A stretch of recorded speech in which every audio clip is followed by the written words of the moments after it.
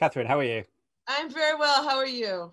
I'm very well, thank you. I've got some new frames, but they're not quite as good as yours. I don't think yours are much better than No, mine. I feel yours are pretty fantastic.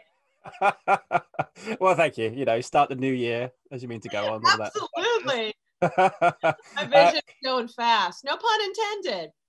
Well, that was very good. I like it. I I like it didn't very mean much. to. It just slipped out. It slipped out as it does.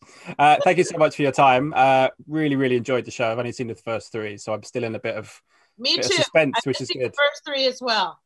Yeah, keeps you in suspense. How was this show kind of pitched to you? Because I can imagine you get a call from Marvel, you expect for them and Kevin Feige to tell you, "Oh, we want you to be part of this big action extravaganza about the end of the world," but they pitched you essentially a sitcom. What was your reaction when they pitched you this particular idea?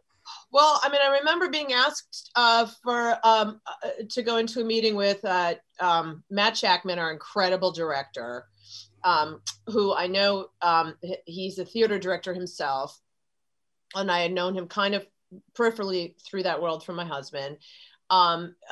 Jack Schaeffer, the writer, and Mary Lavanos, our producer, and went into this like secret room in the bowels of Marvel. I say the bowels, but it was really on their first floor, but for mystery.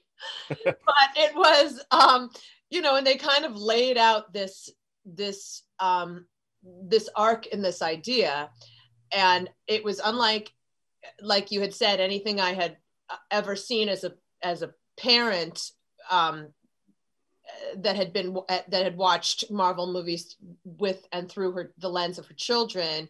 It was unlike anything I had ever seen in that world.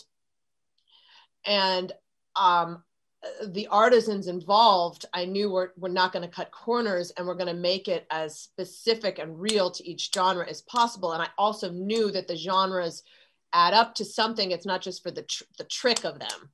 And so, and I also, as that kind of mother watching those movies through her children, I always remember this little teeny heartbeat through those movies, this little teeny heart, which was always that relationship between Vision and Wanda. It always like stuck out to me in all of that like beautiful, glorious like mayhem and huge set pieces. And yet there was like something about that little domestic scene of them making dinner that was like surprising and so tiny, but felt so real, that I was so excited to be able to dive deeper into the two. That's where Kevin and this group wanted to dig deeper in, to drill bit deeper into, and so starting there was it was kind of a no-brainer, and the fact that I got to wear wigs.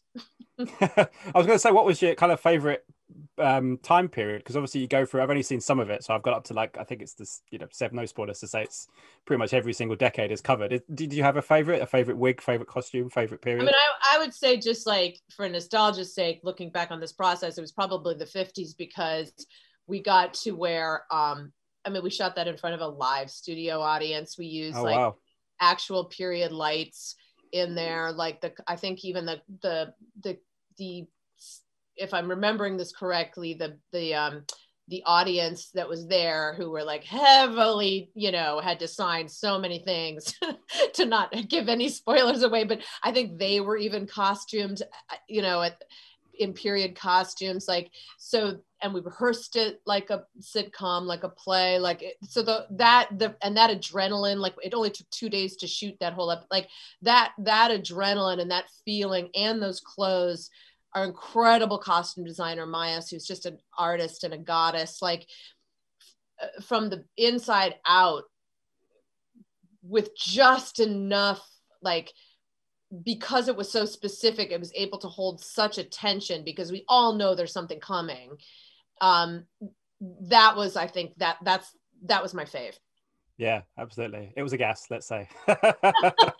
Nice. Yeah, thank you so much for your time. Absolute pleasure talking to you.